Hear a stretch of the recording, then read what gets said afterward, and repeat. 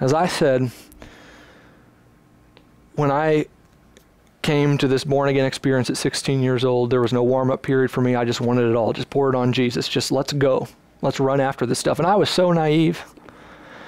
And so a few years later, I went down to a Christian college in South Florida, and I thought that everybody was going to believe the same as me, and that everybody was going to be as passionate about the faith as I thought that I was. And I quickly learned that not everybody was that same way. And I understood why the world wouldn't get me. That didn't bother me. But what hurt me the most was when I would be ridiculed or criticized by fellow Christians, when they would say, well, why is Kyle always talking about God? Why is he always talking about the supernatural? Why is he so passionate? Why is he always so overzealous? You know, we even had a Bible study boycotted. Because heaven forbid, we told people that God wanted to heal them and God wanted to bless them. And some people said, well, that's too charismatic for us. We can't handle that kind of thing. And they didn't show up the next week. Writing one of my books, I overheard somebody say how they thought it was strange that Kyle talks about God so much. And I'm not going to say those things don't hurt or sting a little bit. I'm a person, but now most of the time what I do, as quickly as I can do, is I take it to God and I say, God, what would you say about this? And half the things, if you follow me on social media, is God just talking to me, and I realize a lot of other people need to hear it too. And here's what God said. God said, Kyle, let them think that you're too strange or too different, but there's a reason why I chose you for such a time as this, and it is not because you're like everybody else. And maybe you need to hear that for yourself. If people say you're too much of this, you're too little of that, you're too fiery, you're not fiery enough, you're too passionate, you're overzealous, whatever it is, God says there's a reason that you were chosen for such a time as this, and it is not because you're like everybody else. When God calls you, He calls you to be set apart. We are vessels made to hold His glory. When people think you're too different or you're too strange, you should just wear that as a badge of honor and take it like a trophy.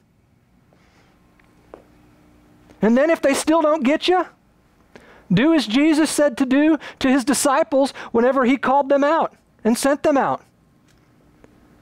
In Matthew 10:14, He said, if anyone will not welcome you or listen to your words, shake the dust off your feet and move on. So some of you need to learn how to shake it off. If people persecute you, if they don't accept you, if they hate you, shake the dust off your feet and move on. And ultimately, don't strive to get acceptance and understanding and support from people. Be satisfied that God approves of you and you are accepted by God. Everything else really is just icing on the cake. People, they're often our greatest source of stress and struggle. They reject us, they mistreat us, they leave us. If you've been hurt by people, or if you care too much about what they think, then you need my new series, People Problems, in which I reveal the surefire biblical strategies to experience peace with people.